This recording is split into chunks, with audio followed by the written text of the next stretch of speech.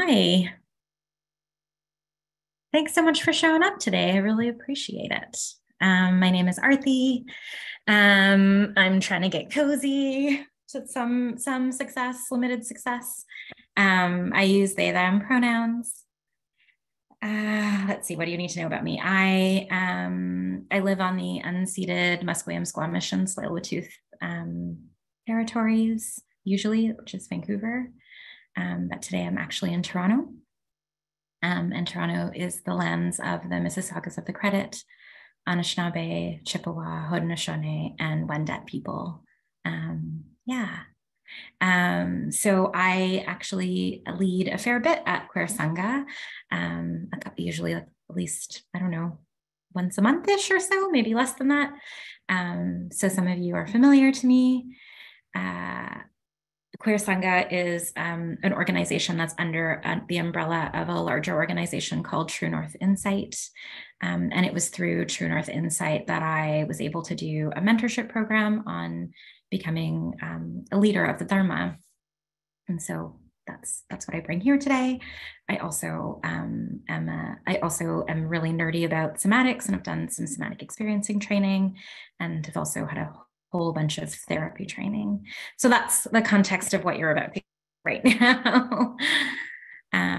Okay, so what's going to happen today is I'm going to talk at you for quite a while, for about half an hour, and then we're going to do a little sit, and then there should be time for questions, yeah, and just discussion if anyone has anything to say. Okay, so today I'm going to be talking about friendship breakups, and as terribly discombobulating and awful as they can be, they can also be a possible path to liberation, as can anything that arises in our lives can be a path to liberation. It can be a possible path to surrender to the dharmic laws of impermanence. So what a conundrum it is to be a human in this world. We need connection, right? We need to belong to other people, but we also need protection. Other people can cause us harm. You know, we can also get engulfed by other people, and it can be hard to kind of carve out our own individual sense of self. So we need that. We need trust, right? We need to know, will you be there for me? Will you also allow me to be free? And is there consistency with that over time? So a definition of trust I really like is a reliance on reliability. But the thing is that trust is actually an inherent risk, right? Trust is an engagement with the unknown. A favorite astrologer of mine on Instagram, Queer Cosmos, quotes Adam Phillips, who says, "Trust is a risk masquerading as a promise." And I love that so much. I know we're all different, but for me, that's definitely how this works. Like, I'll meet someone, I'll get that like very cute, crushy friend, new relationship energy. I call it ooey gooey energy. And I'm just like, I'm all in. I'm like, okay, I'm really into you. Let's just talk and talk and talk and talk and talk. And it's so exciting. And maybe like a year later, there'll be a moment of mistrust. But I start from a place of trust. And then I'm like, oh, now I don't trust you at all. And it's that thing about risk masquerading as a promise. And I know it's different for other people. Some people come into connection starting with a place of untrustworthiness, but that's what it was for me. And that definition really hit me in a place of like, oh yeah, I minimize the risk of relationship often.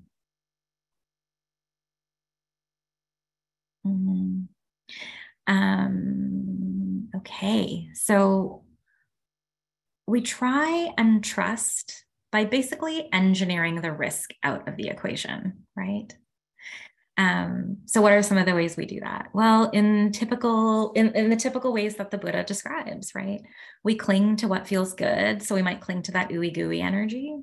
And we lean away from what doesn't feel good. We sometimes will run acrobats around what doesn't feel good as a way to avoid it. Like, oh, potential rejection. I just won't connect with that person because they might reject me, or whatever. Or like, I'm going to just kind of avoid what looks like a red flag because I don't really want to be conscious of it. So we can end up in a tailspin. We start fleeing from life instead of learning to be with the ups and downs of this relational life that we're living. And I'm not saying that we should stick with people who are untrustworthy, that we should just kind of like double down, even though we know someone isn't trustworthy. It's important that when we feel those feelings that we pay attention to them. That's important information. But our feelings themselves are also not very reliable, right? Our feelings come and go, they change all the time. And so it's important to have discernment. It's important to have some discernment that comes from wisdom and that doesn't come from reactivity. Reactivity will push and pull us around, and discernment comes from a much more grounded, wise place. Okay, so there is nothing like a friendship breakup to show us that we cannot engineer the risk out of relationship, right? Going good, going steady, and then all of a sudden it's not. There's the risk showing up. So how do we trust when there's inherent risk? Well, especially given that we are queer people, trans people, two-spirit people, many of us have personal histories of mistrust, right? With our families of origin, sometimes kicking us out of our homes, or kind of just, or even just like kind of emotionally excluding us, maybe not asking about our partners, or like not respecting our pronouns or things like that. And then we're granted this promise of queer chosen family, right? Other people who've also experienced homophobia and transphobia, they've experienced what I've experienced. And so, they should have my back in a particular way. And coded under that is in a more permanent way than maybe my biological family, right? So then when mistrust happens and suddenly it all falls apart, it cuts in a much deeper way, and also cuts in the place where we were already cut, And then we've got our own attachment trauma, that's like from when we're born to when we're 3 years old, that initial relational patterning that we get from our parents. Not all of us had safe parents. And so we learn how to be in relationship in these ways that are quite insecure. And then we can bring that patterning to our adult relationships. Then we've got ancestral histories of trauma that protect us through the mistrust of our ancestors.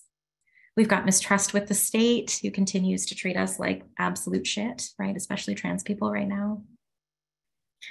And then we live in capitalism, right? Which is like a culture of mistrust. It's a culture where we're competing for our basic needs. And so it's really hard to trust each other. It's not a culture of abundance. And I'm sure there are many, many other layers of mistrust that we're swimming in. Like, it's a lot. So how do we feel safe enough in human connection then? How do we be with the humanness of inconsistency? How do we remain heart-centered in connection while proceeding with caution? While also developing resilience to rejection, to breakups, to disappointments, without pushing away all of life. So how do we find this middle path? How do we be in the risk of connection? So no matter what, we are going to need humans. We're going to need each other. Interdependence is real and really important in the Buddhist path. We can't spiritually bypass our way out of connecting with other people. But some of my teachings have taught me that, we can place all of these kind of like small human connections, these foibles, these conundrums, and place them in a larger container of faith. Faith allows us to be with the ever-changing flow of nature. That anxiety of groundlessness can sit in that larger container of faith. So the language of the Buddha is Pali, and the Pali word for trust is Shraddha. And the definition of Shraddha in English is to lay our heart upon. And I love that definition so much. When I first read it or heard it, I think, it just gives me the sense of like, I don't have to do this trust thing alone. Like, I can rest my heart somewhere. I can surrender into this thing. And I can just like let go a little bit and not have to be so rigid about human connections. So one of my favorite Buddhist books is this one here. It's Sharon Salzberg book, Faith. And the little byline here is trusting your own deepest experience. So for her, that's the definition of faith. And that's really different than kind of our colloquial understanding of faith, right? So when we think about faith and in other religious contexts, we think about an adherence to rules, right? There's some rules out there. If we follow them, we've got faith. Or a submission to an external authority, like a god. You know, if we bow down to this god, then we have faith. And that's not how Buddhists understand faith. She talks about, again, faith as trusting your own deepest experience. It's about laying our hearts upon something. It is not about laying our hearts upon something outside of our own experiences, but deeply understanding the truths of our experience. And it is on those truths that we can rely. It's a place where we can rest our hearts. And so this is where our practice comes in, our meditation practice.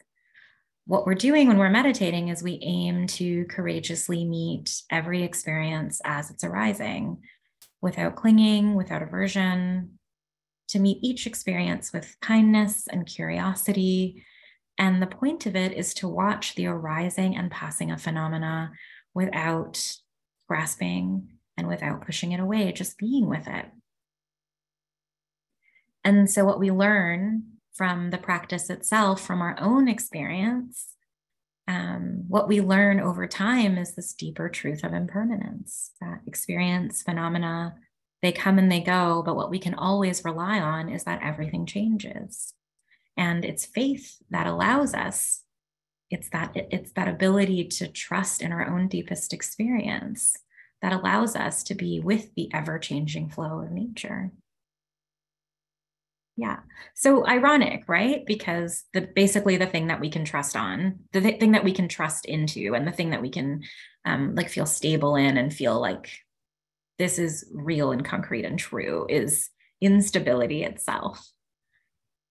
And we don't learn this from books. You can kind of learn this cognitively from what I'm saying, but really, truly, we learn it from our deepest experience, from sitting on the cushion, from our walking practice. Because trust is a practice and faith is a practice. And it's also a relational practice, right? We learn this in our day-to-day lives of being in connection with other people. So I'm going to share a story with you of my journey of wrestling with a friendship breakup.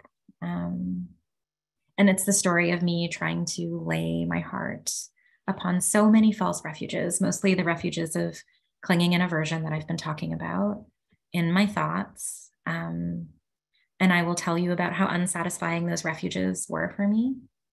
But I did eventually get to a place of surrendering and impermanence. And my intention in sharing this story is to hopefully in some way support your own faith and trust journeys. Okay. So I see that there's some things in the chat, but I'm not going to pay attention to them until afterwards. Feel free to chat. I'm just going to wait until I'm done. Okay. So I had a dear, dear friend, one of the truest loves of my life, a beautiful, beautiful walker on this Buddhist path, lives with a lot of integrity. And I really feel like there's actually a big age difference between us, but I feel like we really raised each other on this Buddhist path. Unfolding into our queer and trans adult selves, learning our political analyses together, really being in relational Dharma, true as chosen family, or as we say in Buddhism, a Mehta, which translates to a spiritual friend.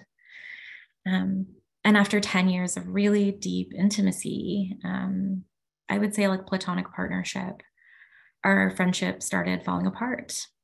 And there's a lot of people in the Zoom room today, so I know that we can relate to this deep, deep heartbreak of friendships falling apart. So yeah, how did I manage this heartbreak? How did I succumb to the risk of relationship? Not well, not very skillfully. So my favorite strategy showed up, my conditioned strategy showed up, and those for me are always aversive. So pushing life away, right? So I was doing that through anger, judgment, blame. These are very well practiced strategies for me. So first, I decided that my friend was bad and wrong, they're a white person and they were using all of these like white communication strategies, like and lots of like white fragility and like indirect communication. So I was so mad about racism. I was like mad about their freeze response and how there was like no access to them. I didn't feel like they were showing up for me in the ways that were needed. I didn't feel like they knew how to do conflict. So much blame and aggression. And I want to say that all those things are true. I can say that those things were definitely true. But what was unskillful about it is that I didn't just like notice it and let it go, let it drop away. I stewed in it. I practiced it. My meditation practice for, I don't know, months was just me practicing over and over and over again this aversion. And I know we all do this, right? Like how many of us have had a fake conflict with our friend in our head? We'll spend hours just being in a conflict with our bestie, not actually talking to them about it, but just doing it. Oh, they're going to say this, and then I'm going to say this. And this is a practice too. It's not a skillful practice, but it's a practice. And then we learn how to be aversive as we practice that. So the skillful thing to do in that moment is to drop it. But when that energy is there, it's like so easy to say, just let it go. But it's really, really hard to let it go, right?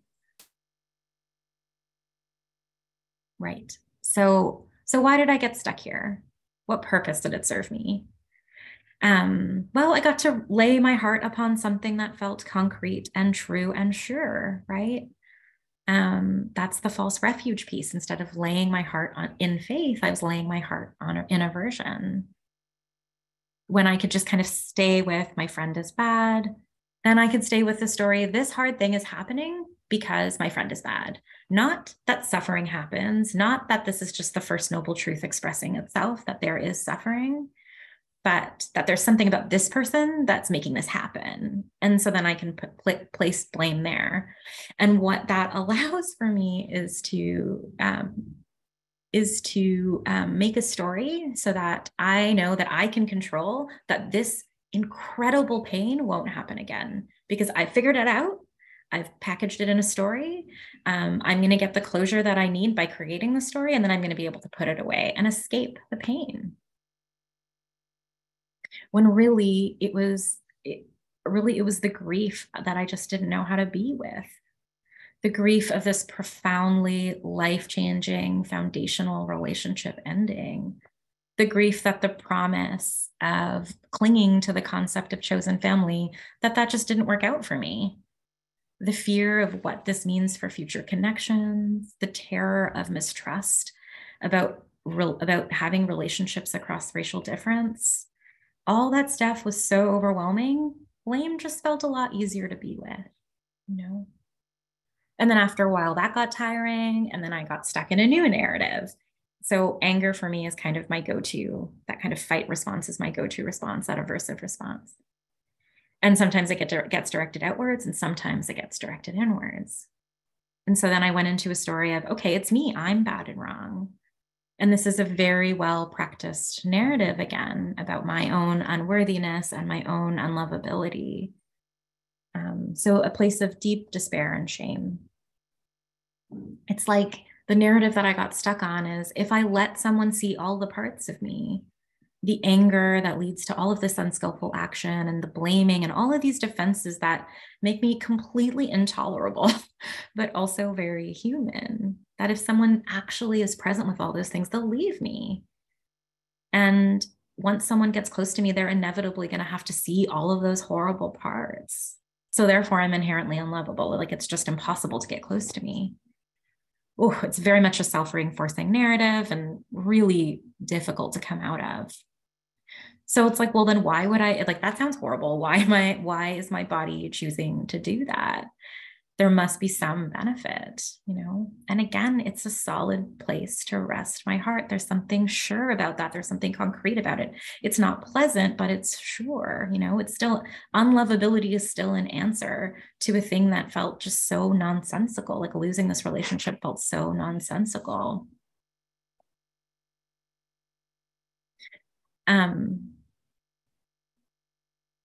But of course there are downsides, right, to doing this. Like when I was concretizing that I am bad and that's why this has gone wrong,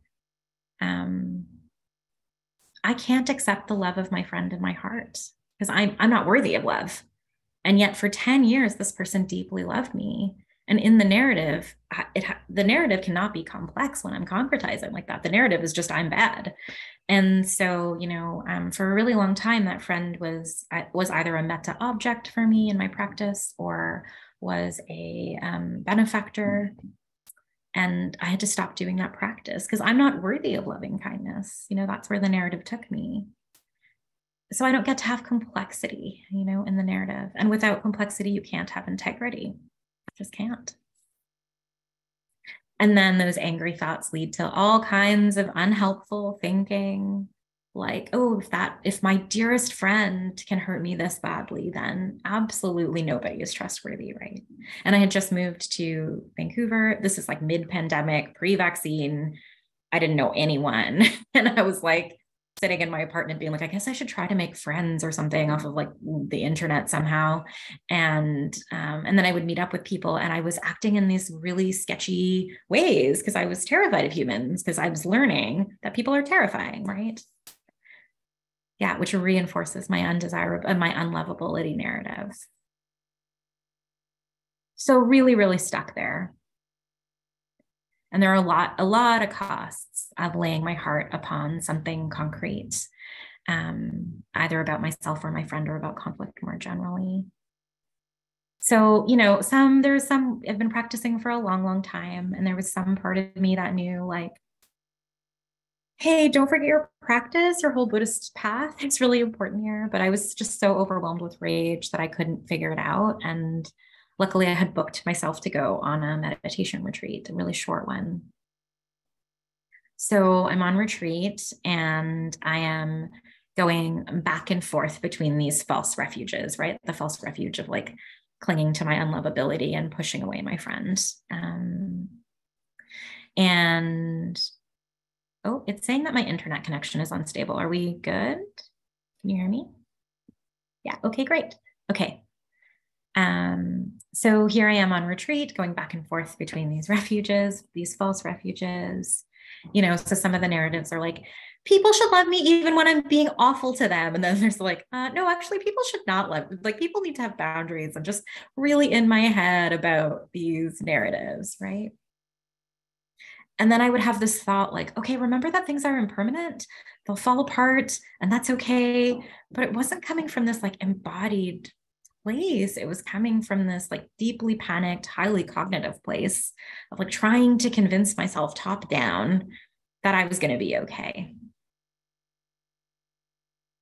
So some part of me knew, I'm sitting on meditation retreats, I'm doing the sitting practice and then this walking practice. And so I knew that I was supposed to just be with the bare sensation and not get stuck in the story. But even when I could access my body, it was like totally numb or it was full of terror. And it wasn't, I couldn't do it. Like I just couldn't do the practices. It was that scary to lose this person in my life. Yeah, I mean, yeah, exactly. Like I knew the path was to sort of rest in the breath, get curious about what was happening, but I just couldn't do it. Okay, so what did I do? It was walking meditation, which is like better for me when I'm in terror. It's hard to sit with that, but like moving a little bit helps with that. And so I was sobbing about my own unlovability. And then I noticed that there was this kind of mantra, this like tune that I was singing in the background. And the tune, like the little chant that I was singing was kind of like, went a little bit like this, like no one ever sticks around, nothing ever sticks, you're too difficult to love, no one ever sticks around, nothing ever sticks. And so I was just like walking and again, practicing my own unlovability, and as soon as I noticed that that's what I was doing, there was even more despair that showed up. So I was really hooked, like really, really caught. And then the bell rang, which signals that it's time to go inside and do a stationary practice, a sitting practice for most people. So my shoes were all full of mud because I was in the woods. And so I went to go take them off and put on my indoor shoes. And as I did that, I saw there was like a whole bunch of burrs that were sticking to the inside of my calf. And I don't know if people know what burrs are, but they're kind of like a little seed pod, and they've got these like barbs or like these pokey parts all around it. And then on the end are these little hooks. It's just a piece of nature. And they often will stick to your clothes as you're going for a hike, or will stick to your skin even. And so here I am chanting this like nothing ever sticks to me chant. And then all of a sudden there's like literally nature is stuck to me. And as soon as I realize that that's what's happened, I just start laughing. And I haven't had a moment of levity this entire retreat, right? I'm just sitting in my misery. And this moment of levity hits me. And I'm just like, wait a minute, this narrative can't be true. Here is nature intervening on this narrative, It just allowed some spaciousness to show up in my body. It helped me see that those false refuges that I was really resting in just didn't make a lot of sense. And then the spaciousness allowed for some curiosity. And it didn't allow me to shift my relationship with my friend. It was more about shifting my relationship to myself in that moment, shifting my relationship to how I was coping with fear. And so it was time to do a sitting practice, and I set an intention for the practice for me to just let go of the narrative, to just try to let go of the narrative. And in that practice, the narratives were still really strong, but they were slightly lessened. I could finally hear other things that were happening. And what I could feel was actually the tension in my jaw, the closing of my throat, the tightness in my chest, the tightening in my belly. I could feel all of the contraction of anger. I could finally feel into the false refuge. Suddenly there was something other than the story that was present. So suddenly all of this fighting against the way things were, against life itself that I had been doing, denying the ending of this friendship, fighting against myself and what imaginary things I thought my friend was saying, and so much of aversion, it just lifted a tiny, tiny bit just by noticing it, just by being able to see it. And then in being able to see that shift from being so stuck to just slightly less stuck, I finally was able to rest my heart upon something a lot more trustworthy than the false refuges, which is impermanence. I was able to see that things change, and I was able to see it from the inside out, not from a cognitive place. And I'm not saying that like after that, things with me and my friend were totally fine. I initiated a breakup after this conversation. Which was really definitely the right decision. And I definitely fell back into my strategies of clinging and aversion, because I'm human. We all do it, But then I had this evidence that something else was possible. I had this embodied experience of something else. And that amplified my faith, So I just kept practicing. Okay. Buddhist psychotherapist David Rico lays this out succinctly in his book, Daring to Trust. I'll show you this book. I love this book so much. I read it every year. I'm sorry, it's backwards for you. It's called Daring to Trust. Okay, he says, the frightened or doubting ego picks a quarrel with life's givens, demanding its right to a perfect world, the one in which it believes itself entitled. So it attempts to revamp the shape reality takes. It does this by trying to gain control. Then the fear of reality replaces trust in reality. So Sharon Salzberg also talks about this. Oh, yeah. And she's actually here, she's talking about religious beliefs, but when I read it, it really reminded me of like the ways in which I clung to the false refuges of clinging and aversion.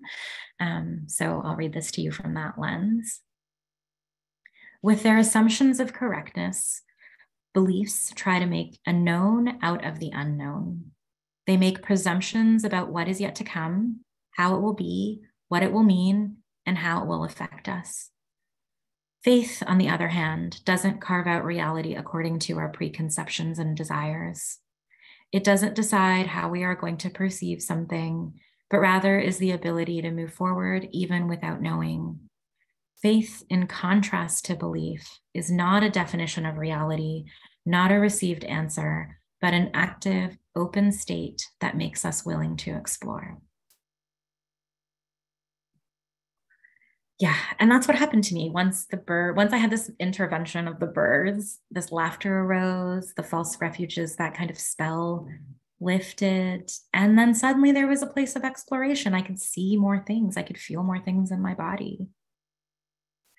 So back to Rico, he says, the reality is that whether needs are met or unmet, that's beyond our control. And we have the power to survive in either circumstance. In fact, cultivating the ability to survive any conditions is more valuable for our growth than getting what we want. In Buddhism, we call this no mud, no lotus.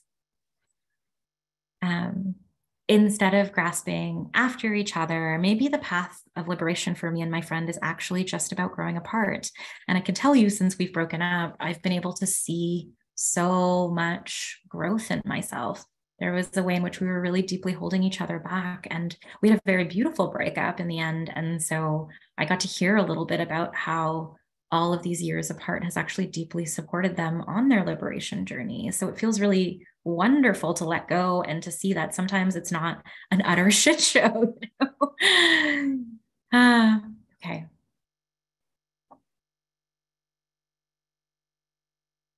So in that loosening of the grip of the aversion stories, it stopped being as important to me who was right, if there's some way we can get back together in the future, what was wrong in the past. Really, it just was so clear that the path, that this breakup was a part of my liberation journey. And it was about just watching the coming together and the falling apart, in every moment. It's about practicing equanimity with the flow of life. It's about resting in the continuity of the ever-changing life that's just living through us and trying to do that with some ease. What mattered was not what was happening in the past or what our future might be, but just what was happening right now in the present moment. And what that was in that moment of the births was surrendering to that natural flow of life, just watching things end, watching things change, and placing my heart upon not knowing.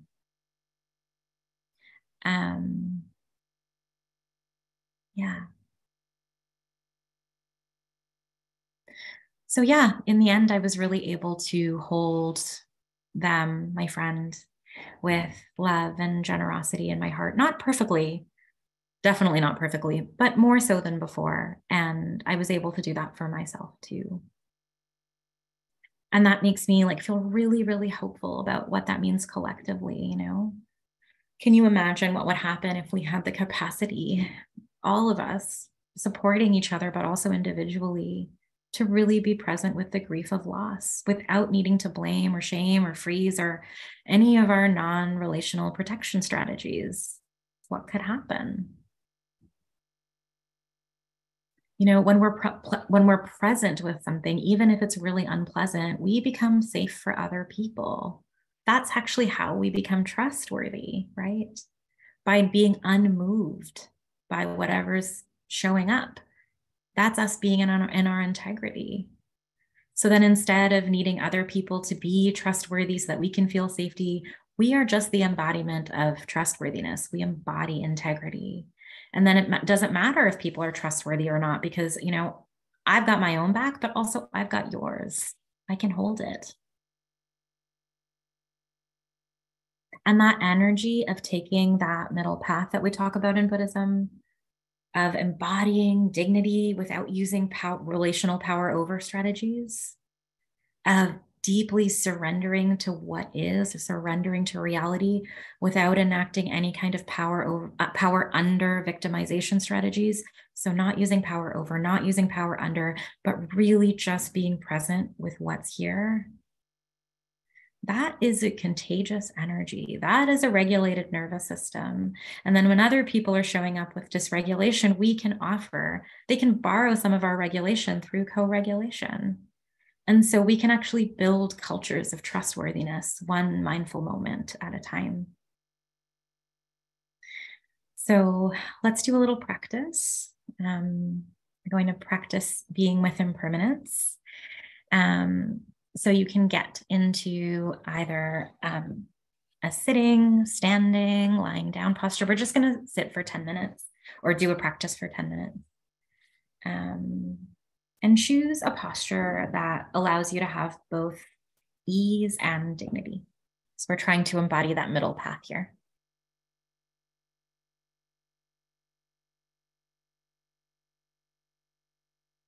So we'll start by noticing the ground, the earth,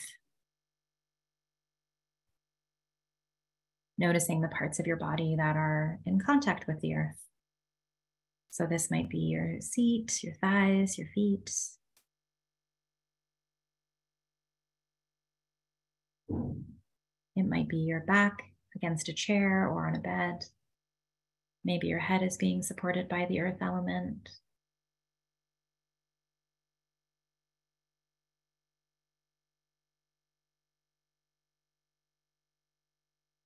And on an exhale, see if you can let go into the earth even a little bit more. Letting the earth support your practice.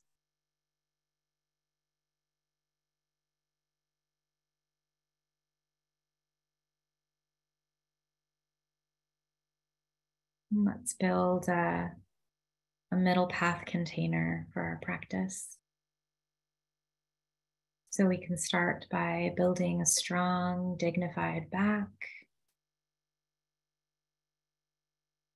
So we can imagine that there's a string just at the center of our heads, and we can pull it ever so gently to just allow our spine that sense of upward dignity, that trustworthiness.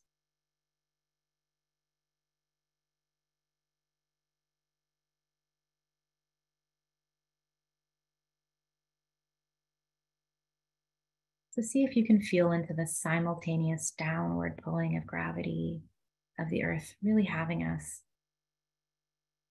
and also that upward pull of dignity.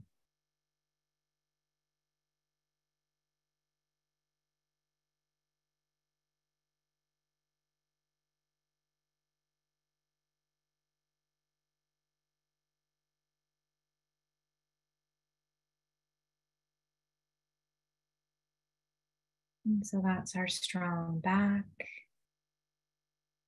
That's our discerning back that helps us keep out what's not working in our lives, helps protect us.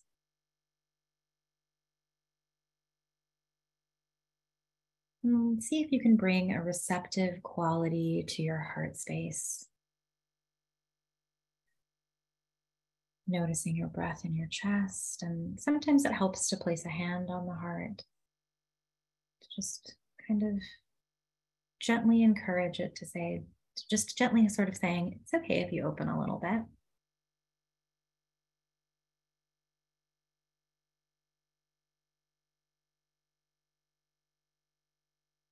So we have the earth holding us down, our backs keeping us safe, and our soft heart opening to life just as it is, surrendering here to faith.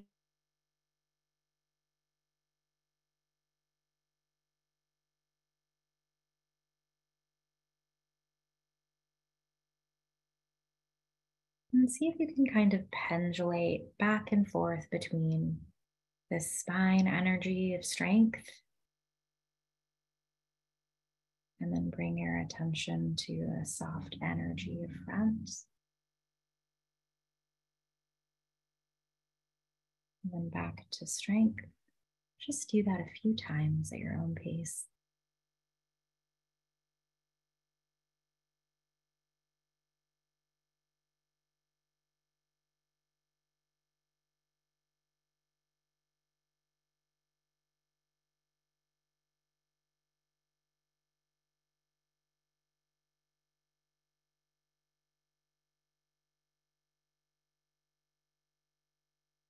And if you're ever lost, you can remember that the earth is here holding you.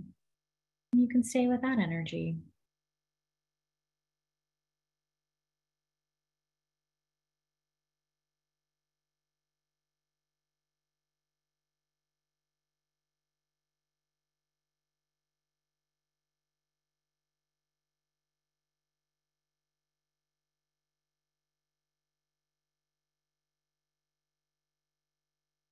Now we'll move practicing with the breath. So just noticing the breath wherever it's easiest. That might be belly, chest, back body, nose.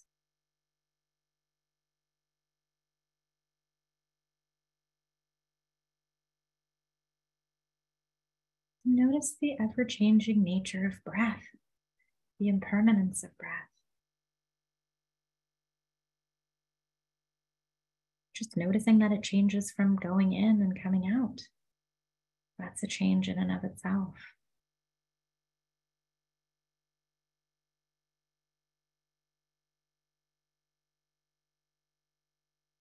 And see if you can notice if there's more breath in one nostril or side of belly or side of chest than the other.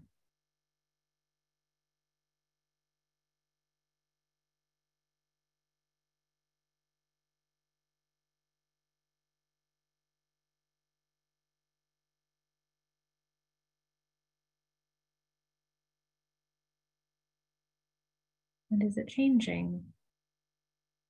Switching nostrils, or maybe the breath is slowing down or speeding up.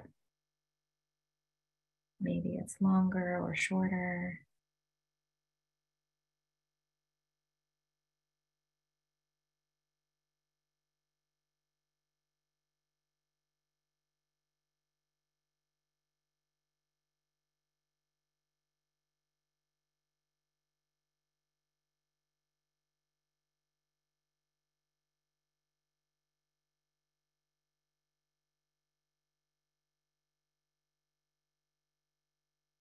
Notice if there are any temperature changes. Maybe one side of wherever you're noticing the breath is cooler and one side's a bit warmer.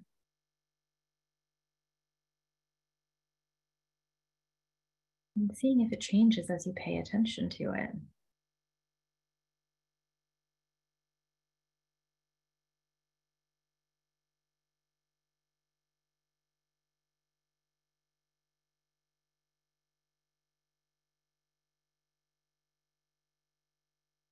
Now we can rest our attention in the sensations of the body.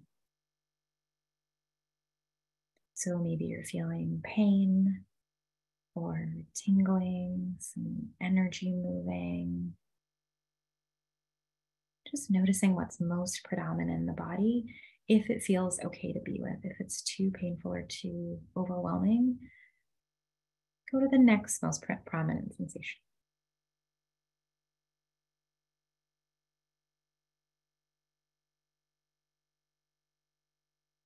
And that's the practice for the next minute or so, is just to notice that the prominent object sometimes changes. Sometimes it changes in shape. Sometimes it's a totally different sensation.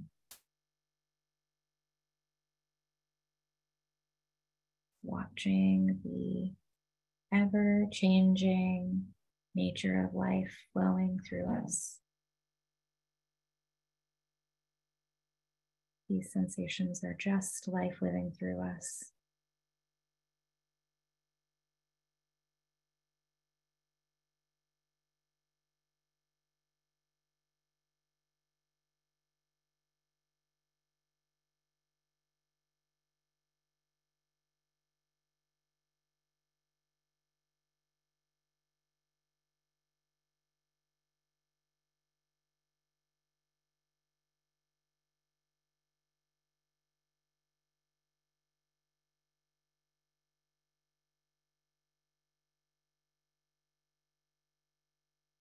And we can rest with the impermanence of what's happening in the mind.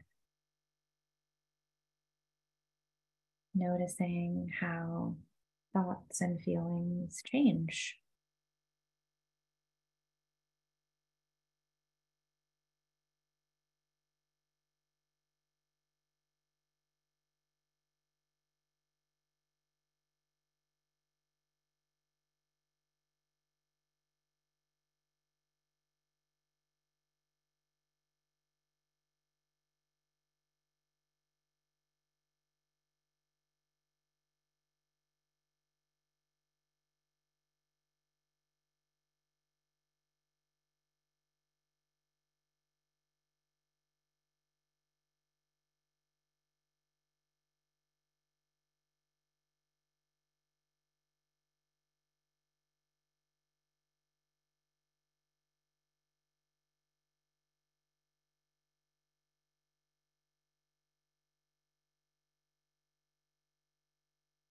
And lastly, noticing impermanence at the ear door.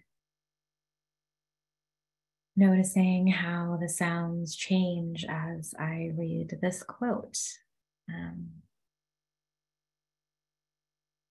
This is an oft quoted Rilke gem. Be patient towards all that is unsolved in your heart, and try to love the questions themselves, like locked rooms and like books that are now written in a very foreign tongue. Do not now seek the answers which cannot be given you because you would not be able to live them. And the point is to live everything. Live the questions now. Perhaps you will then gradually, without noticing it, live along some distant day into the answer. And so we're going to end by listening to the bell, noticing the impermanence of the bell as well. We'll start off loud and end off quiet.